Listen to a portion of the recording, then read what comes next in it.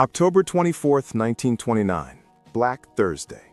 Wall Street traders watched in horror as 3 million shares changed hands in the first 3 minutes of trading. By day's end, fortunes built over decades had vanished. But here's what nobody tells you. The real crash had started 6 months earlier. They just didn't know it yet. The 1929 crash followed a precise 7-stage pattern. A pattern so consistent, so predictable, that when you understand it, you can see it forming in real time. Right now, in November 2025, we're in stage 5, the same stage where, in 1929, people still believed everything would be fine. The Shiller P ratio just hit 39.7, the second highest in 154 years. That century-old trend line connecting 1929 and 2000, it just kissed the market again. Let me show you the pattern and why this time might not be different. Stage 1, the prosperity illusion. Every crash starts with a dream. Picture 1925. Henry Ford's Model T is everywhere. Radios in every home. Electric refrigerators replacing iceboxes. Americans are living through a genuine technological revolution. Corporate profits are soaring, up 36.6% in just 6 months of 1929. This is real. This is progress. Except the Federal Reserve is pumping the money supply up 60%. Easy credit, cheap money. The real growth gets turbocharged into something dangerous. Now picture today. AI is rewriting the rules of business. The revolution feels real because it is real. But we've just come off years of near-zero interest rates and trillions in quantitative easing. Asset prices have inflated beyond anything fundamentals justify. Same dream, same drug, different decade. Stage 2, when the gold rush begins.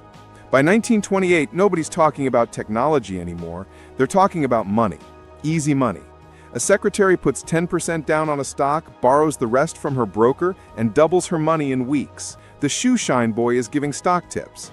Goldman Sachs launches investment trusts that are really just leveraged pyramids, and they'll eventually wipe out the equivalent of $684 billion. The story you heard wasn't about innovation, it was about your neighbor getting rich while you worked. Flash forward, we now have 701 leveraged ETFs, products designed to amplify every market move.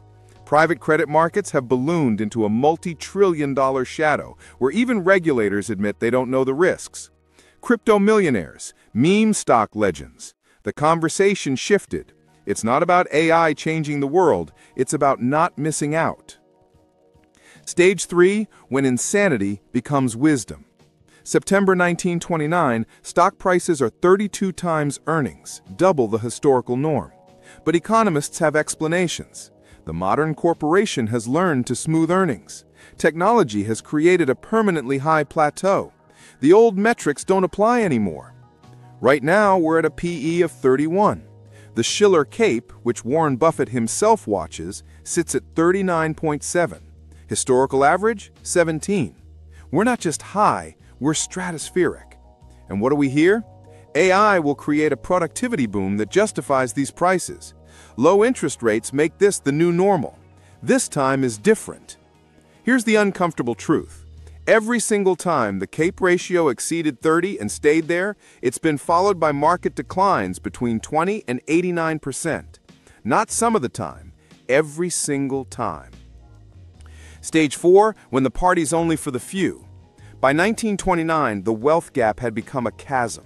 The economy was running on the spending of a handful of millionaires, while average Americans struggled. It looked fine, until it wasn't.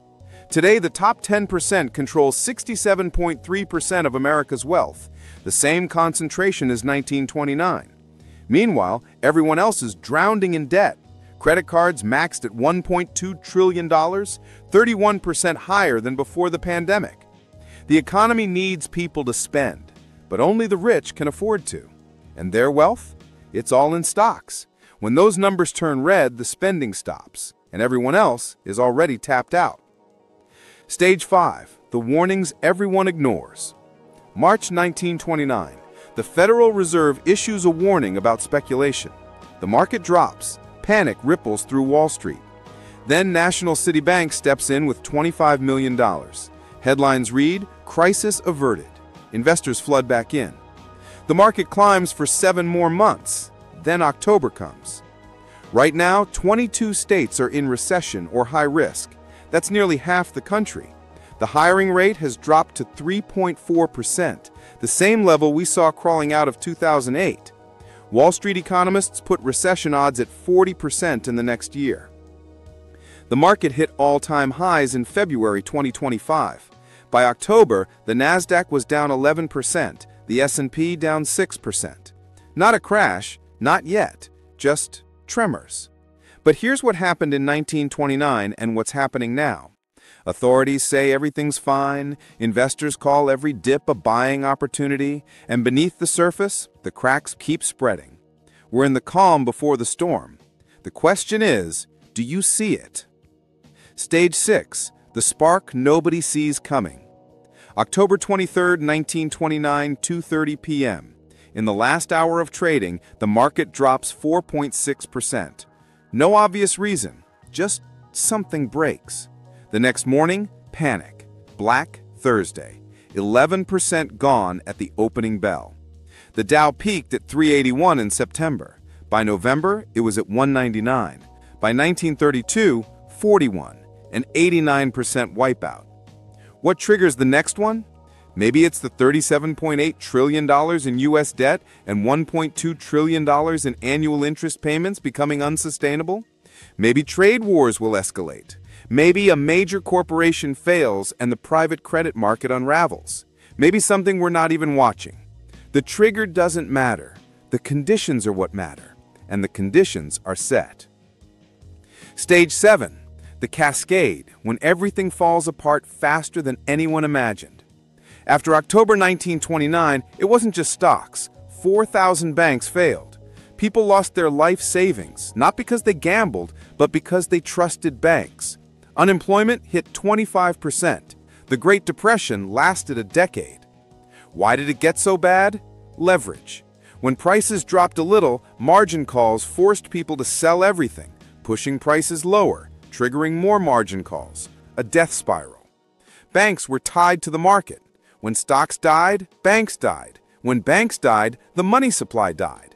And then governments made it worse, raising interest rates, passing tariffs, choking off what little life remained. Today, the system is more interconnected. Debt is higher. Central banks already fired their big guns. And if AI really does accelerate job losses during a downturn, we're looking at something history hasn't seen before. So here we are, stage 5 of 7. The same stage where in 1929, people still believed everything would be fine. All the warning lights are flashing. Valuations are extreme. Inequality matches 1929. Debt is at record levels. The economy is fracturing beneath the surface. Does this guarantee a crash? No, markets can stay irrational. Timing is impossible. But here's what I know. Patterns repeat because human psychology repeats. Fear, greed, denial. The pattern isn't in the charts, it's in us. Understanding this isn't about fear, it's about seeing clearly, making informed decisions, being prepared instead of being blindsided.